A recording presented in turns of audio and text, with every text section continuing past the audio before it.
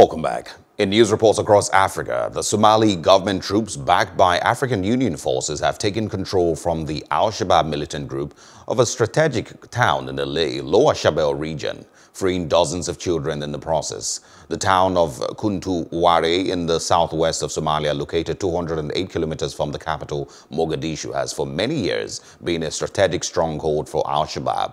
The Somali National Army, backed by units from the African Union peacekeepers, have taken control of this strategic town from the militants. Somali families displaced after fleeing the Lower Shabelle region amid an uptick in U.S. airstrikes wait at an IDP camp.